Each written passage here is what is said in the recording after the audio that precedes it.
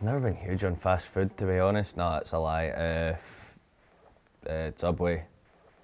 Subway counts as fast food. We've kidded on it was like a sandwich deli for years. It's not.